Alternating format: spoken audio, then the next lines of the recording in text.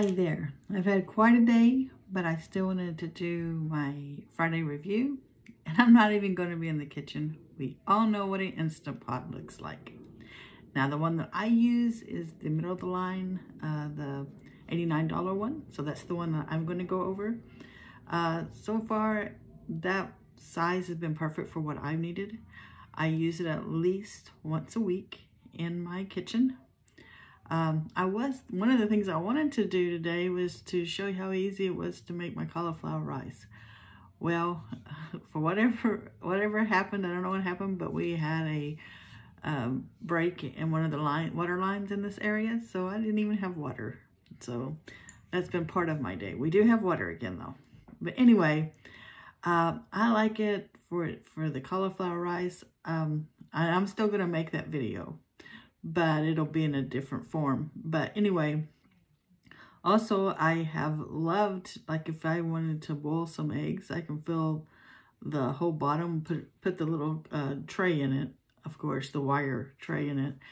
And I think my son Chance told me about this, and I'll put in the description, I'll put however many minutes that I need to put in there, but it was just for a few minutes.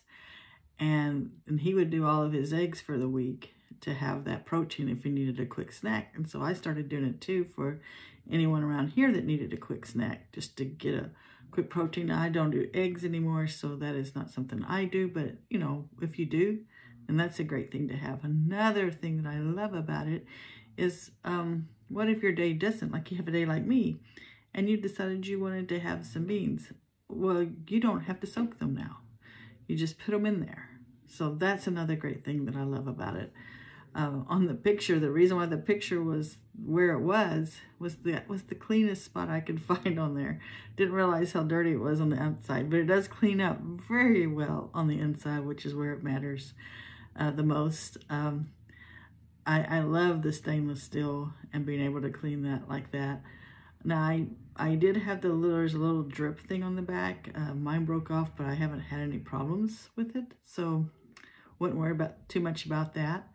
Let's see what else. I do like the quick release, because that kind of adds in to however long I use the pressure cooker. Now, also with my cauliflower rice, after I've done my cauliflower rice and I take that out, then I can go back and use the saute to do all of my spices and stuff that I put in it. So you just go quickly over there, and then you can put the keep warm button on. So that's one thing that has become, for a few members of my family, a comfort food is the cauliflower rice, because I use cilantro and it's not just plain by any means. And they can smell that coming in, and it's not going to last. It's all going to be gone. So I can just keep that warm.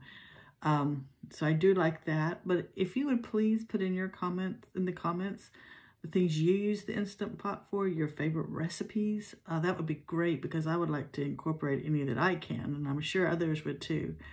And if you think of anything else to put on this review for that, please put that in the comments too.